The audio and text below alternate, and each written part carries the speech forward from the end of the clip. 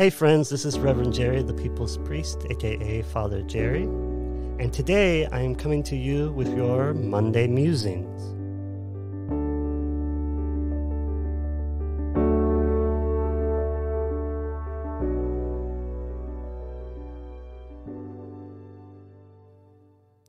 Recently, I was having a conversation with a friend of mine about some conflicts that they were having in their workplace.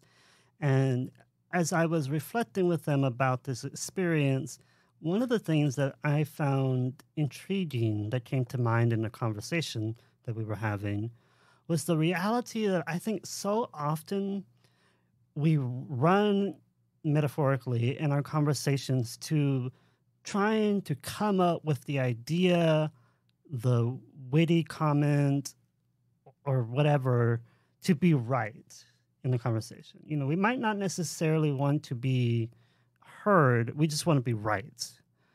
And I think because of that, we now have a culture that is intrinsically arrogant, that is filled with people who rush to want to be right in every situation, do not spend much time trying to be heard or trying to hear what other people are trying to say. And I think the best cultural medicine for us today is to be people who run first to listen. The word listen in Latin is obadire, which is where we get the word obedience from in English. So to be an obedient person is to be a person who runs to listen. And what are you being obedient to? You're being primarily, you're being obedient to life, because life is an ongoing process that unfolds. We cannot rush life. Life happens at its own pace. And when we learn to make peace with that, we then have a habit of living where we find it much easier to extend grace to ourselves and to those who are around us. And if you wanted to visualize it a bit, you might see it as taking a big, deep breath, sitting back on your chair, maybe crossing your legs and saying, this is okay. I don't need to rush to this. I can take a breath. I can take a moment. And I think if you do that, you discover what Scripture says, let those who have ears, or let those with ears, let them hear.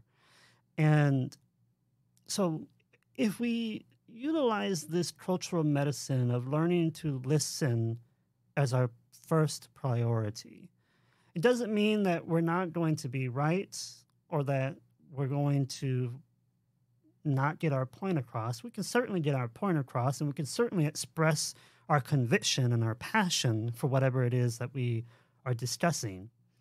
But I think if we lead with the humility of being grounded in life, of consenting to the moment, and allowing ourselves to listen, we discover not just spaces for us to put our points, but a spaciousness that allows us to be more gracious to those who are around us.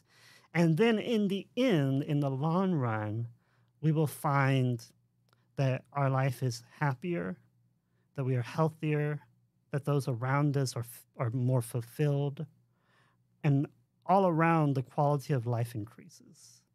So running to listen first should be our main priority.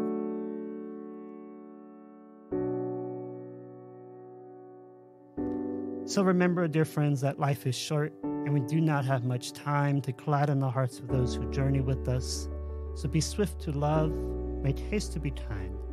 And this day and every day, make sure to take your dose of cultural medicine by learning to run, to listen first.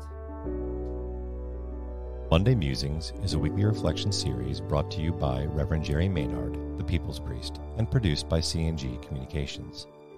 For a small donation of $25 per month, you can be listed as a podcast sponsor. For more information, please visit revjerrymaynard.org and click on the People's Priest podcast under the Media tab.